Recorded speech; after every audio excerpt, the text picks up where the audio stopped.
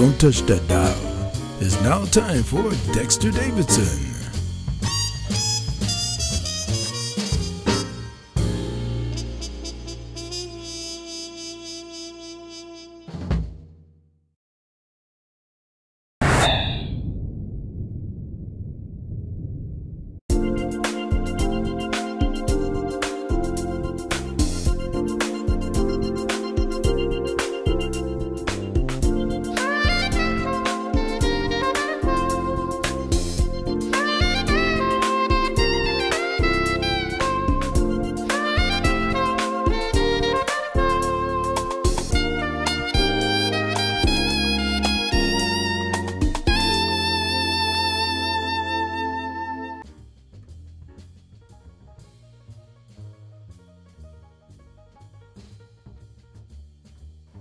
If there's anything you need at all, young lady, I can have one of my staff get it for you.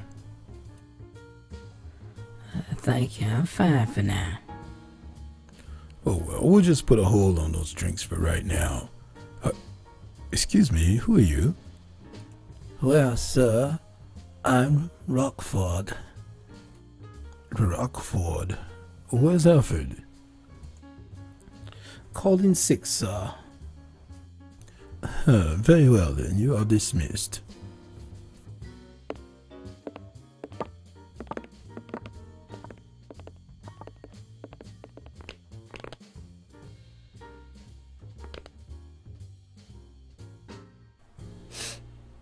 Alright, man.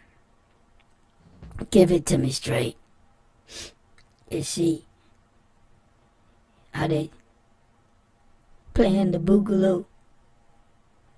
Are they holding hands? I just want to know. I mean, just give it to me straight. Tell me up front, bro. Don't spare any expense. Are they doing the Philly strut? Are they doing the boogaloo? Tell me. Man, ain't nobody locking no lips if that's what you're trying to say. See, now why you gotta go there? See, now you go putting images in a brother's head. I don't want those kind of images in my head. I don't want nobody locking no lips up in my head. Not in this head. This head right here with this old crazy wig on it. I'm not feeling this right now. I'm not feeling the pain. I'm not feeling the humility. I'm not feeling the whatever. I'm not feeling it. Alright, so basically I need you to get back over to the door.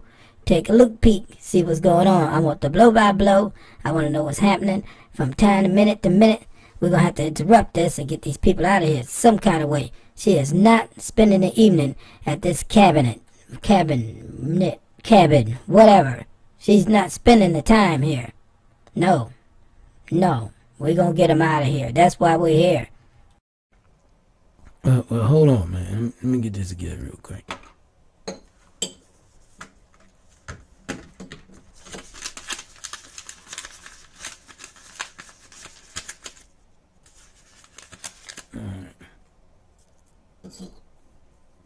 Alright, so what we got here is we're talking about what? They come to the cabin. You think something's gonna happen, but I don't think it's gonna happen. I think the guy's gonna be a perfect gentleman about it. So you being the party of the first part is worrying about the party of the second part, which is him, be getting involved with the party of the third part, which is her. Gotcha. Let me go see what's happening. Oh, well, there goes my buzzer. Well, Tom, what if I have to go in there? You know my girl's probably gonna recognize me. Hey, the best way to do that, man, always works for me. Change your walk a little bit and just change to some kind of foreign accent that women never catch on. Dude, you're up next. They want you to walk the dog. Something about he want the guy with the higher intelligence to walk the dog. I don't know how you can tell that by looking at me. But no, don't look at me like that, man. Dude, I ain't walking no dog. I had nothing to do with it. The man told me that it looked like you had the most intelligence. I'm not walking the dog. All Alright? I'm Like that. I'm not walking like that. I'm not walking the dog. Man, I'm scared of dogs, man. I'm not walking the dog. Do I look like a dog walker to you? I'm not walking the dog.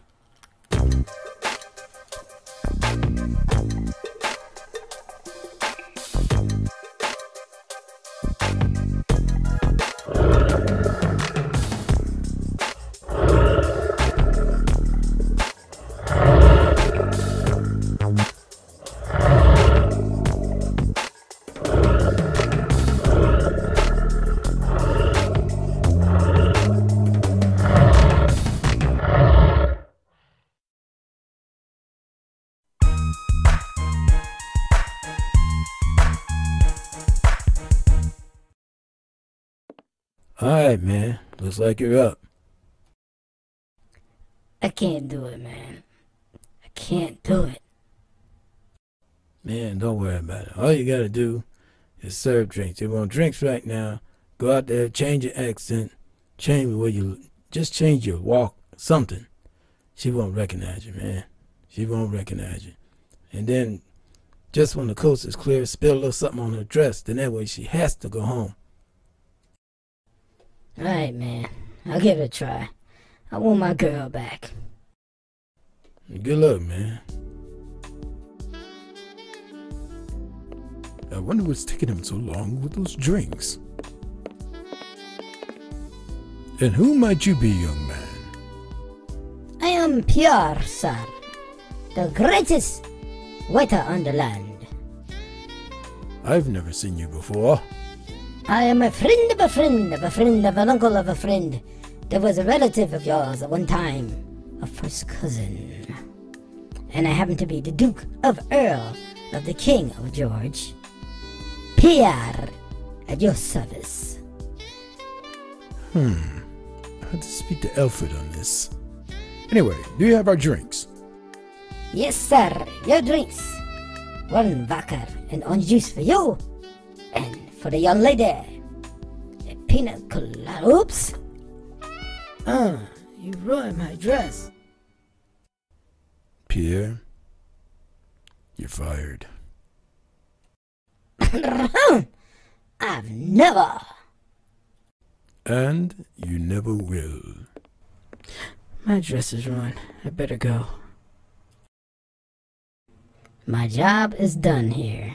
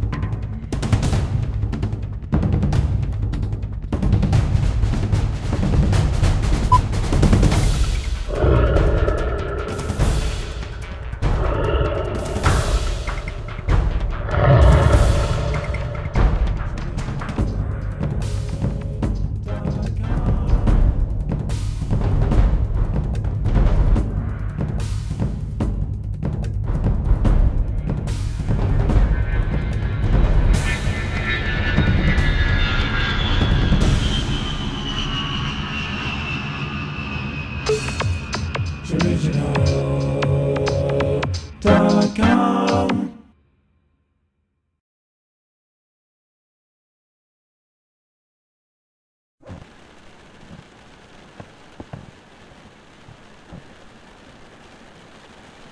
Hello, kiddies. Yeah, this is Cat Mage again. Of course, you know I gotta talk about my buddy. He always like to hang out with me. Yeah, like I said before, this is a true story. This is the time where things didn't quite end up the way they should have ended up. course, you had me, old bosun mate, cat mate. I'm right there running the main deck. And actually, the storm blowing. And we were supposed to go into a port somewhere off Michigan, Sonya, somewhere in there. It was in Michigan, but it's across from Sonya. Yeah, it was real cold and windy that night. Now, what happened was, we pull up to the shore. At least we thought we were in Port Huron, but we really weren't in Port Huron. I don't know where we were. Things would look different that day. Well, we requested a little shore leave. Nothing like shore leave. You know, you've been out to sea, you're wrestling with the ropes. And you just want to just chill out. You really don't want a whole bunch of stress that day. You don't want no stress. So you got me, old bosun mate, cat mate, and you got brother Ed. Then I had my friend Richard. People call him Dick. Anyway, so we hail a cab, and the cabbie comes around, and they come to cabbie, we get the cabbie together, and we decide we're going to go into town. So, you got to divvy up. Yeah, so we divvy up for the cabbie, and we ride around town, and it still looks gloomy out, kind of misty and too bad. So we're sitting there, we're looking along the road there, and we're looking for a club to go to, and we find this club. So I'm like, well, the club looks pretty decent, man. Let's go on in. And brother Ed's like, yeah, well, that's cool. But then brother Richard like, well, I don't know, man. I don't know. So make a long story short, while we're sitting at the date, these three young ladies come up. And so Richard like, hey, man, let's go. Well, I'm like, hey, well, that's cool too. I'm on board, and Ed's on board, so they all decided, say, well, where are we gonna go? Where you ladies headed?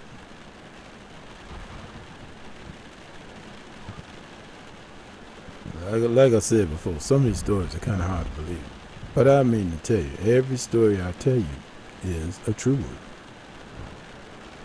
And what happened was, we get to. They had some kind of apartment or house they were staying in. So we said, well, hey, we're going to hang with them. We'll get some drinks, whatnot. So we go out, we hang out, we stop by the liquor store, we get some drinks. So we're sitting there and trying to figure out what we're going to do. They had records, back in the day, we did records. We did MP3, CD. Didn't have that back then. So basically what I'm saying is, we had albums, back when I was coming up, we had albums that, we'd do.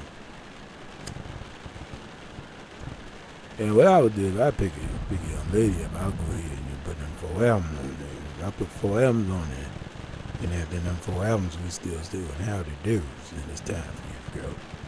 But that's my own secret code. You're going to hear a bunch of secret codes around here sometime anyway. So like I was saying, this would happen. So we decided we're gonna go here. We stop at a liquor store, big liquor, and we go down to it's like a house. It was like a house. The end of a road, it was kind of dark.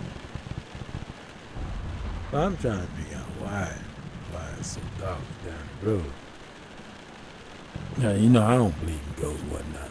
It was windy out that night. And a little misty, like I said, it was a real bad day. Raining, kind of like it is right now. So anyway, we pull up in the cabby, he real happy. We rode around him. Right, most of the night we rode around with him. Hey man, can you must drink it. Thank you. I got your thing together here. Yeah, if I don't have my drink on, cig, cigarettes, hey man, these things are terrible, man. Just don't start smoking. That's all I gotta say. Do you smoke? Don't start. That's what the commercial said anyway. So anyway, we get to this house. It's way at the end of this road, and it's windy and just kind of misty out. It's just kind of real nasty, But About 11:30, we pull up to this big old huge house. And we go up to the porch and we go inside. But next thing you know, so I'm sitting there, I'm sitting there, and we decide we want to put some record on. So I'm putting a record on with a young lady, and there's my buddy Ed, he gone on there, another young lady, and my man Richard's over there on the couch. I'm like, well, yeah, everything's cool, Next thing I look over there, I see my man Richard over there. He ain't responding. I'm like, something wrong with Richard. Richard ain't responding. So my date, she tell me, well, they really not dates. We just met him. But my date telling me, don't worry about Richard. Richard be fine. But I'm like, no, Richard, let me explain about my buddy Richard.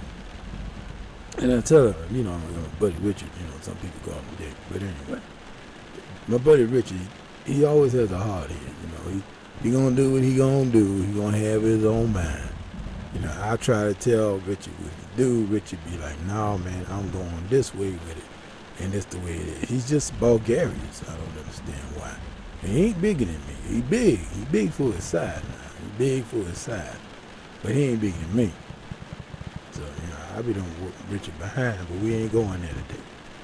So basically, I look over there. I say, no, baby, hold up, baby. Something wrong with Brother Rich. Brother Rich ain't responding. It look like he's not breathing or something. So I goes over there, and I see Rich really looking bad there. Really looking bad. And I'm like, Rich, what's up, man? You ain't responding, man. He ain't talking to me. Rich is just laying there, man. He's just limping, just laying there. I'm like, Rich, I hope he ain't checking out on me. So pretty much what happened was, then at that particular time, here comes Seaman Ed out of there. And he's like, man, let's go. I'm like, man, what do you mean, let's go? And we putting records on, but, Rich ain't acting right. I don't know what's up with him, but make a long story short, we got Rich out of there. We couldn't leave him like that.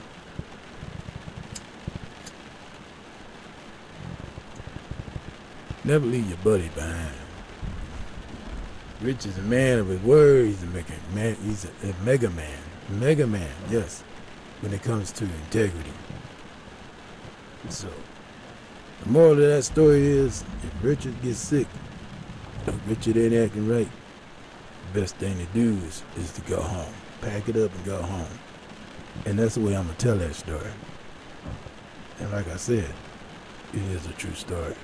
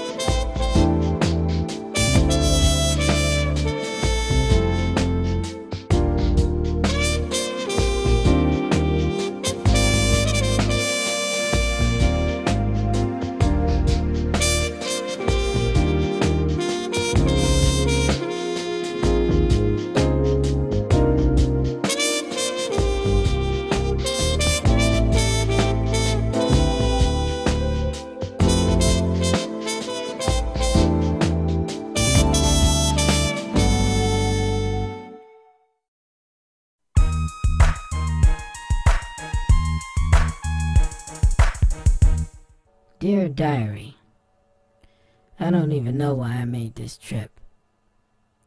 I come all the way down here knowing I'm gonna get disappointed. And I get disappointed. I don't know why, but I think I'm gonna work it out. I'm gonna be strong with this one. Maybe I'll start another career. get back into my office days again. Helping other people solve their problems may help me solve some of mine. I mean, there's nothing wrong with that. And it's really empty out here. And the snow is still coming. I hope I don't get stuck. It's the last thing I want to do is get stuck. Last time I got stuck in the snow, it wasn't very pleasant. It was cold and miserable, and Mr. Davidson wasn't there. I don't know what I'm saying. Lonely dark road and little white snowflakes. Lonely dark road. That sounds like a poem. I wonder if everybody else talks to themselves on the road like I do. I don't know. Lone dark road and little white snowflakes. Sounds like a perfect idea for a poem. I see a truck up here. It looks like a few people are coming around. Yeah, I'm not the only person awake. Well, no matter what I say, I'm still sitting here wondering what Mr. Davidson is doing right now. I just wonder. I mean, a lot of times I think happy thoughts, but sometimes those thoughts get me a little excited. It's not good to be excited on the road, especially late at night. I mean, it could draw your attention away from the road. You could just be driving along and all of a sudden you're feeling sleepy and your eyes are trying to stay awake, but your body's like, you gotta lay down, and you're trying not to really get sleepy. And next thing you know, you're seeing double, or you're missing gaps in time. I don't know why that happens, but I hate it when it happens to me.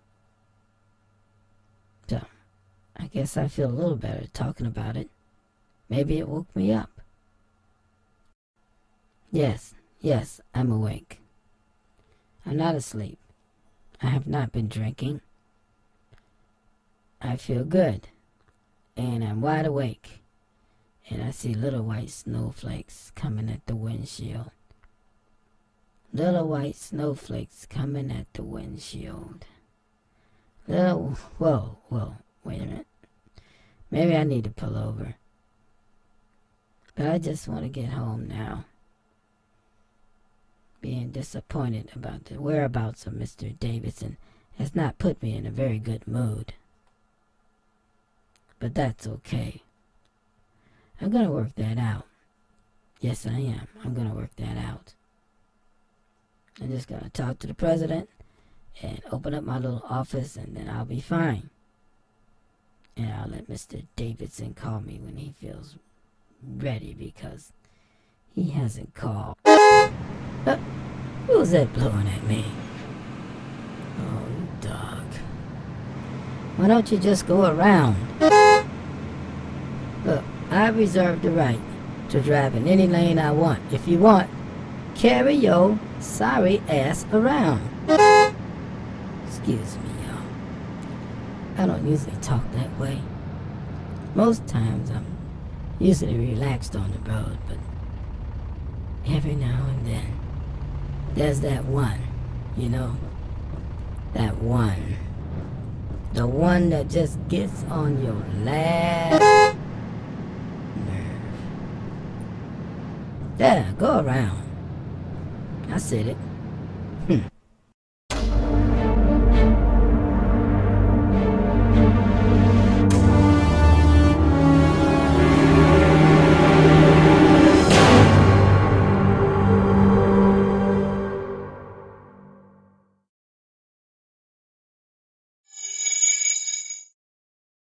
Gentlemen, you may leave now. These are not the droids you're looking for. Yes, sir, Mr. President. We will leave you now. Wow, man, how'd you learn that? I don't know, man. Watching some movie down there on Earth, Star Wars or something you guys had down there. Anyway, I just came here and, these guys are saying, take me to your leader. They're like, well, we don't have one. I'm like, well, you have one now. So I'm president of the far side of the moon. Hey, man, grab your gear, grab your ship, follow me in. I'll take you to my crib, man. We'll pick up from there. Well, thanks, President Blurb. This here is First Officer White. Yeah, he's my co-pilot. Pleased to meet you, sir. Yeah, the pleasure's mine.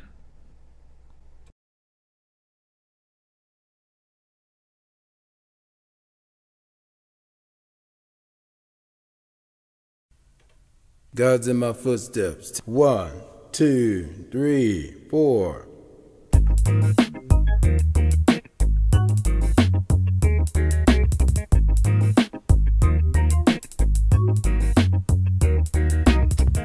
Start the tape, start the tape, start the tape now. Start the tape, start the tape. Hey, I stumbled off a wall. Yes, I did. When I know I should be standing tall. My mama always told me to watch my step. My daddy always told me, y'all, to watch my step.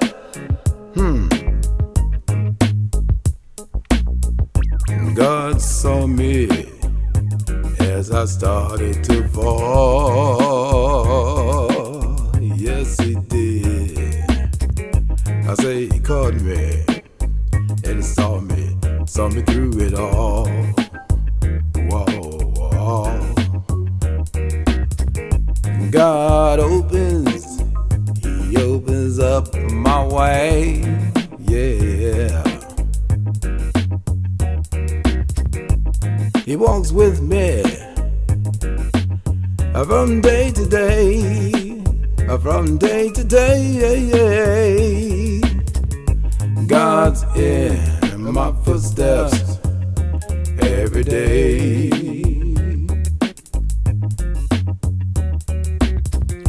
With His guidance, hey, I know the way, yeah.